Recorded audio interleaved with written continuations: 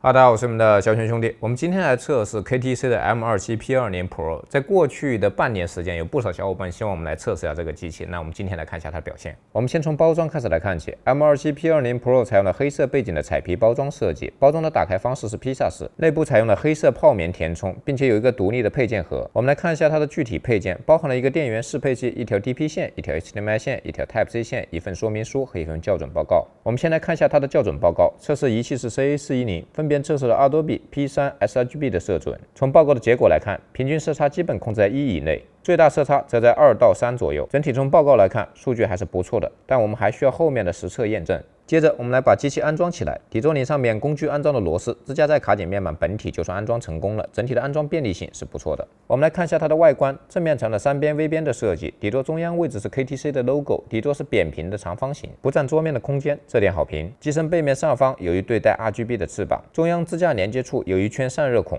里面同样带有 RGB 氛围灯。左下角是它的5项摇杆按键。支架方面，它支持升降、30度的水平旋转以及左右各90度的垂直旋转，整体调试的阻尼感属于是比较优秀的水平，但支架的稳定性相对一般。接口方面，它配备了一个电源接口、一个 DP 接口、一个 Type-C 接口、2个 HDMI 接口、一个 USB 上行接口、2个 USB 下行接口和一个3.5毫米的音频接口，整体的接口丰富度是不错的。接着我们来把它点亮，一起来看一下它的显示效果。开机，屏幕中央会出现 KTC 的 logo， 然后就进入了显示的画面。开机之后的第一主观感受，它整体的色彩是比较鲜艳的，观感亮度很足。通过仪器的测试 ，sRGB 容积达到了156%，出厂默认亮度实测为436尼特，手动调节到最大，白点亮度为588尼特，静态对比的为1148:1，PPI 为163，实际的字体显示和图标清晰度表现优秀。像素点方面，通过显微镜的放大，它是 RGB 垂直条状排列，子像素的形态是鱼鳞状。20级菜单方面，依然是 KTC 自家的蓝黑配色，操作方式是背面的5项摇杆按键。我们来看一下它菜单中的功能设置，首先是色温，出厂为7907K， 菜单中色温选项还提供了冷色、暖色和用户自定义3色调节，其中冷色为9646K， 暖色为6853K。色域空间方面，它内置的4种色域模式的切换，分别是 sRGB、P3、Adobe RGB 和 BT2020。通过仪器的测试 ，sRGB、P3 和 Adobe RGB 平均色差都在1到2左右，最大色差在3到4之间，整体的表现良好。BT2020 模式，由于其覆盖只有81.97%，平均色差值为2.97，最大色差值为8.17。亮度和色度均匀度方面，使用成像仪分析，在纯白的画面下生成 3D ISO 图像，中间紫色部分超过了450尼特，周围一圈蓝色在400到450尼特之间，边缘绿色部分则在350尼特到400尼特之间。以国标25宫格生成它的均匀度数据，最大差值为8.94%，表现属于是中等偏上的水平。切换到色温模式，全屏色温在6525K 到8350K 之间波动，右下角紫色区域为6500K 左右，左上角区域则超过了8000K。整体色度均匀度的表现是比较差的。在关闭分区背光的状态下，切换到全屏黑场，它的亮度在0.3到0.65尼特之间。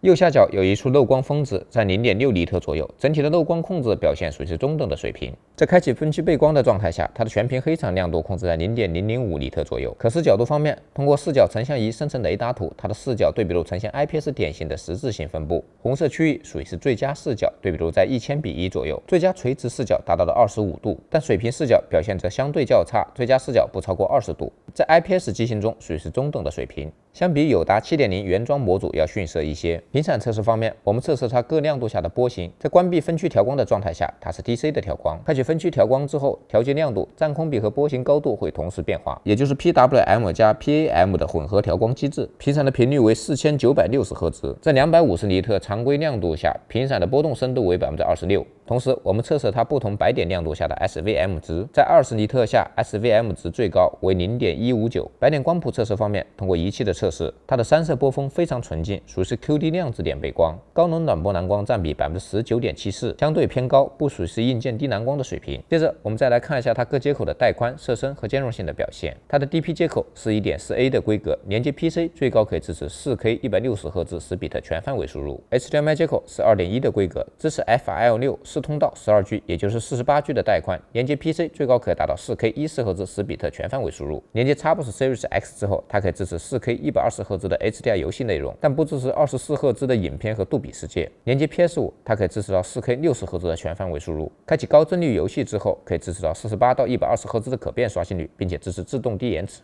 使用 MacBook Pro 16连接，在 Type-C 的直连下可以支持到 4K 14Hz，并且支持 High DPI 和HDR。另外， Type-C 接口可以支持反向供电。通过实际的检测，最高可以为设备提供20伏4.5安的 PD 3.0快充协议，也就是90瓦的功率。输入延迟方面，在 1080p 120Hz 信号下，输入延迟为4毫秒；4K 60Hz 的信号下，输入延迟为7毫秒。HDR 性能方面，它通过了 Display HDR 1000的认证。通过扫描线的测试，它横向拥有32区。 纵向拥有18区，总计576区。在分区背光的调校中，它有关闭、自动、标准和高4种设定。在标准模式下，它的光晕相对明显，呈现外扩的现象。切换到高模式，它的光晕会向内缩。好处是光晕相对不明显，但弊端则是在显示白色区域会有暗边的现象。 另外，我们通过仪器实测了不同 MiniLED 背光延迟 ，M27P20 Pro 实测背光延迟为15.83毫秒，表现优秀。HDR 亮度方面，在开启分区调光的情况下，100%的白点窗口最高可以达到1094尼特的峰值亮度，但在50%的白点窗口下，它的亮度反而会下降到693尼特，有优化的空间。关闭分区调光下，在任何白点窗口下，它都能提供900尼特以上的 HDR 亮度，这个表现是很出色的。EOTF 曲线方面，在关闭分区调光的情况下，由于黑场无法降到0，因此会进行暗部信息的压缩，由原来的0尼特起步的信息调整为1尼特起步，并采用滚降的方式逐步贴合 PQ 曲线。开启分区调光之后，它的亮度调校和标准 PQ 非常接近，但在0到60%的灰阶部分低于 PQ 曲线。这样的调校在一定程度上可以提升画面的明暗对比度，但同时也会导致暗部细节不够明显。HDR 实景方面，我们使用松下的 UB9000+完美星球蓝光盘进行测试，在显示太阳的实景下，我们发现它的太阳轮廓非常清晰。通过成像色度计生成伪色图，太阳核心亮度最高为693尼特，在岩浆流动的画面中，它的色彩还原表现不错，但岩石部分的暗部细节则相对一般。在天空等渐变场景下，它的色阶过度平滑，没有出现明显的色阶断层现象。HDR 游戏体验方面，整体画面观感亮度优秀，色彩还原度也不错，但画面的暗部细节则相对偏暗。另外，我们发现它的分区调光无法和 VRR 同时开启，因此在 HDR 游戏体验过程中，建议关闭分区调光，在开放 VRR 的同时，还能提升暗部的细节。游戏竞技体验方面，它原生支持160Hz，在实际的测试中，160Hz的状态下没有出现跳帧的现象。灰阶响应方面，它有4档 OD 可调，分别为关闭、低、中、高。实际用仪器测试，关闭6.19毫秒，没有任何的过充现象。低模式4.5毫秒，平均过充1.46%，最大过充为17.64%，肉眼看不到明显的鬼影现象。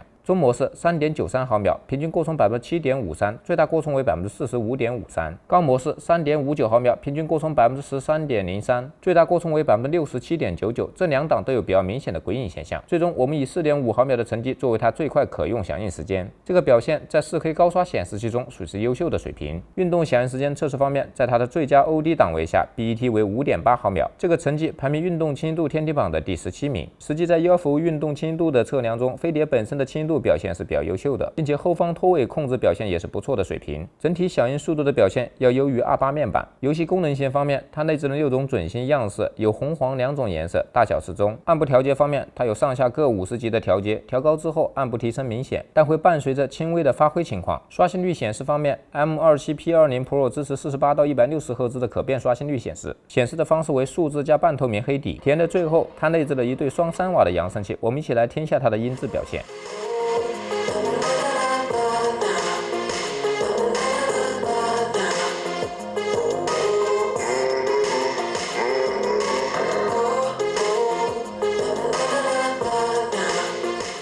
接着我们来拆机，我们一起来看一下它的内部做工用料以及它的数据天梯榜的表现。拆开机器，我们可以看到主要分为了驱动板、控光板和液晶 TCON， 整体的结构和我们之前测试的 M27P20 是差不多的。我们先来看一下它的驱动板，中央位置有2颗体积较大的 IC 芯片，上方是它的主控 IC， 诚信的 MST9U14V4， 周围有6颗3星的 DDR3 内存颗粒，单颗512兆，总计3GB。靠近接口的 IC 是 MSB3300协议芯片，用于实现 DP1.4A 以及满速带宽的 HDMI 2.1 接口。 USB 接口位置上方是它的 USB Hub 芯片，型号是我们常见的威盛 VL817-Q7。Type-C 接口则是通过乐德瑞的 LDR6282来实现 PD 协议的充电，普瑞的 PS882来实现 DP Out 的功能。在驱动板的2侧是它的背光控制板，主控是一颗 Cortex-M4 架构的 MCU 微处理器，它连接了18颗 Dialog 的 LED 背光控制芯片，型号为 IW7039， 单颗控制32通道，总计控制576区 MiniLED 背光。接着我们来看一下它液晶 TCON， 贴纸上印刷的玻璃型号 M270QN07.0， 这是有达 26.93英寸的 4K 分辨率快速液晶面板，8斗10的色深，原生5毫秒的响应，160Hz的刷新率。原厂的背光是 HDR600 侧入式 LED。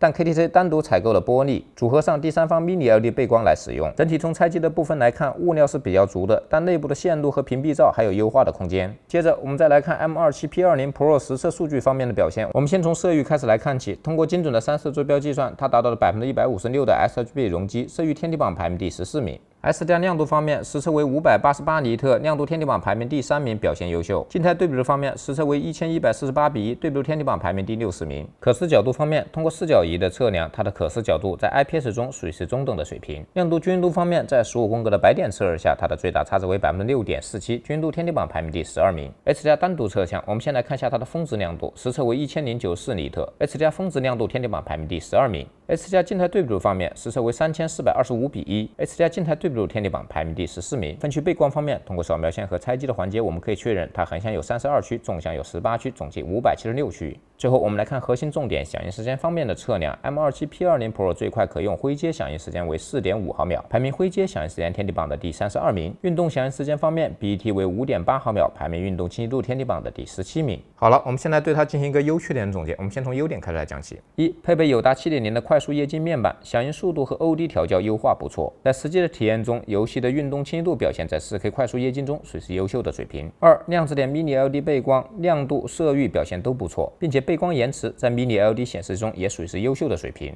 3. 接口配置丰富，90瓦的全功能 Type C， 满速 HDMI 2.1， 对于 Mac 和游戏主机的兼容性优秀，并且支持 KVM 功能。4. 内置多种色域模式切换，各模式下的色准表现还不错。接着我们来说下缺点。1. 可视角度相比于 7.0 原装模组表现要逊色一些。2. 色温均匀度表现一般，有优化的空间。3. HDR 模式下 VRR 和分区背光无法同时开启。4. 游戏和观影的暗部表现相对一般。好了，各位，以上就是我们关于 KTC M27P20 Pro 的全部的测试报告。如果大家觉得我们视频做的还可以，希望你能帮我们点赞、转发、订阅我们的频道。那我们下期再见，拜拜。